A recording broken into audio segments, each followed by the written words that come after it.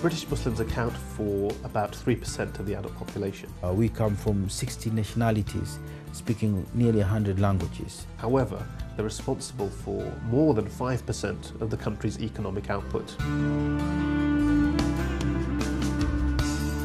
Muslims overall being known to contribute in a positive way. There are hundreds of thousands of Muslims working in science and industry and technology. We have a lot to give to the British arts.